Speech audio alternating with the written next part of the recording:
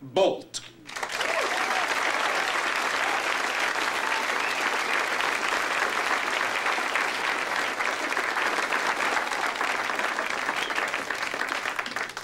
Well, thank you. Thank you very much, John. Can everyone see me all right? Great. Okay, I'm a little bit nervous. I quit smoking. Thank you very much. Thanks a lot. At noon today. So I just, as a matter of fact, on the way here tonight, I hit a red light, and it started out green, you know, I'm just driving, and then yellow right away, and then immediately after that, red, and so I'm sobbing. I was crying, and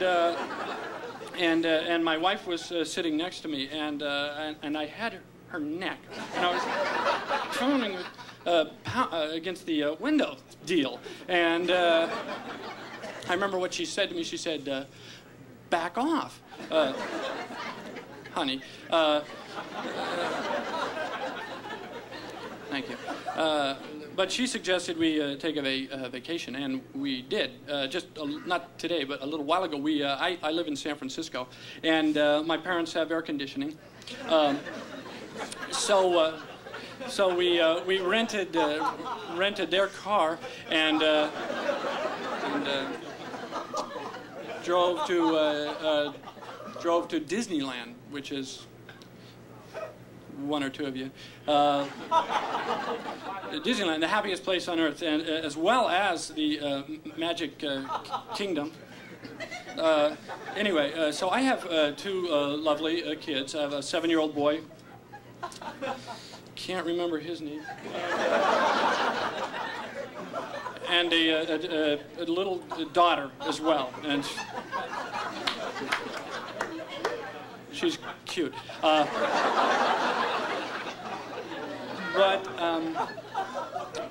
So we went to Disneyland, and I had always, you know, I grew up watching television, and I always aspired. I watched the Mouseketeers, and you know, I watched, and I came home from school, and I loved them, and I always wanted to, of course, meet them and be a part of it. I love show business. That was kind of an aspiration for me as well. But in town center, they actually have a place where you can meet your idols, and it's true. And my wife had a camera thing, and she was snapping a picture of my daughter was there, and she was hugging, and they were smiling Mickey Mouse, and so I rushed over and I pushed my daughter down. You know, kids.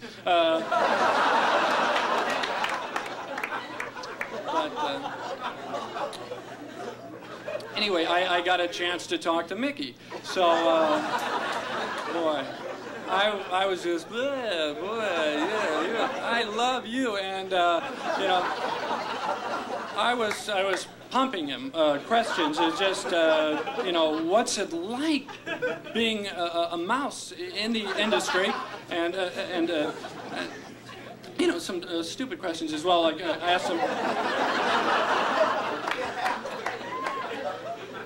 I asked him if Walt was really frozen, and anyway, I sensed from him bad vibes. No, I had him pretty good, and but you know, he was trying to pry my arm off his, and you know, try to get away from me, and I noticed that everything he was saying to me was very muffled, and his lips were not moving at all, and it occurred to me, because I'm not an idiot, you know, it occurred to me the deal is it's a ripoff. You know, the thing is, they probably pay. They have people inside manipulating him, so you are convinced that it's really a Mickey Mouse. And I thought, fuck.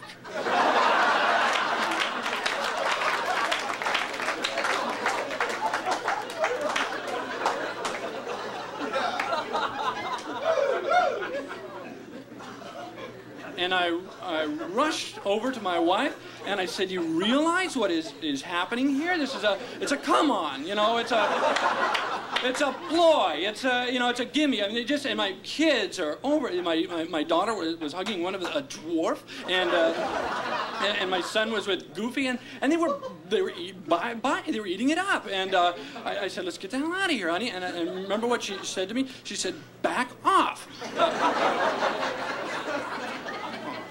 And she suggested that we look for cigarettes because I quit at noon that day as well. So,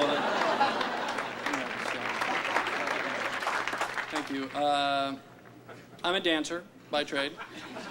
I wasn't I had to give it. The music would throw me off. And,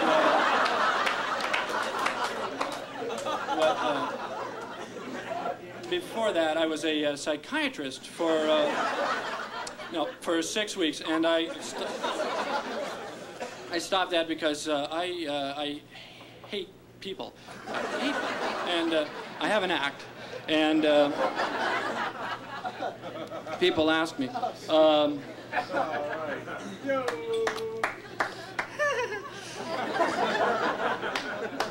This is Bobby, and I'm Danny, and this is Bobby, and I'm Danny, and you know, Bobby and I get cards and letters from boys and girls around the country, mostly asking Bobby what it's like being a puppet in show business. Well, thank you, Danny, very much. Not really cards and letters from around the whole country, but you know, most of well, we don't get too many cards.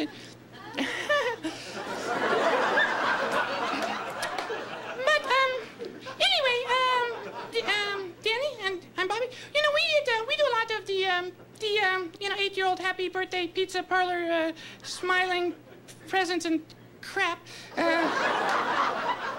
You know. But actually, we do a much more sophisticated type of adult-oriented, geared more toward the adult-theme crowd, and not so much for the kids.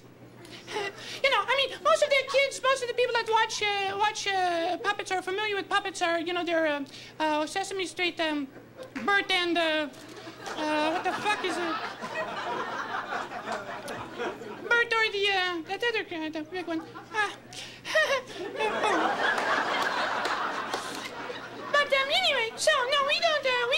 Most of the people that watch puppets are familiar with that. You know, they're too young to go to school, or they're not too. They're sick at home. Maybe they're old enough to go to school, but they're sick at home, or maybe they're not. Maybe they're just told their mom they were sick, and they're not really sick, but you know, maybe the other kids at school never picked them on the teams and teased them.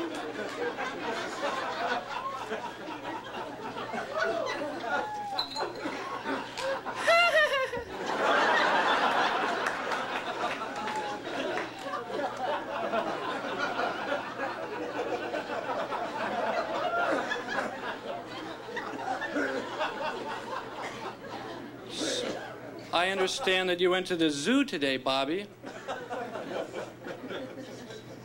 Oh yeah.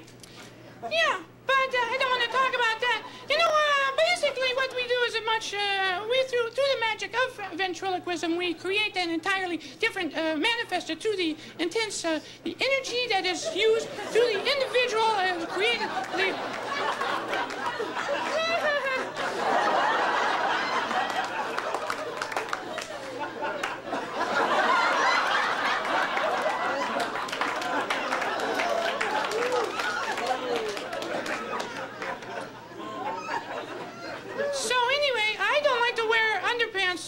when I go to bed. I don't, you know, I wear underpants, but then it gets too hot, so I take them off, and, you know, then maybe after 4 or 5 weeks of, she'll say, "What are all these underpants doing at the foot of..." I don't think that's any reason to just walk out on a guy after 5 years of marriage, you son of a bitch!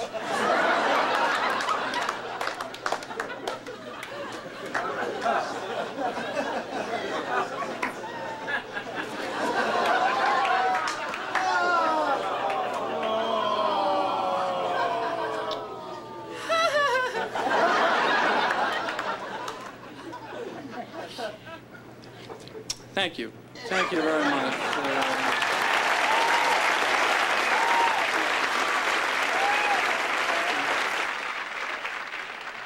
Thanks a lot. I have to take off here. I want to say one thing before I do. We're on television, and there's somebody who I know is watching tonight who I love very much. I'm sure she's watching.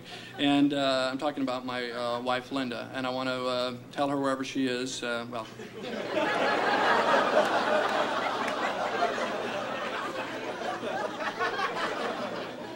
I love you very much, and I want you back. So.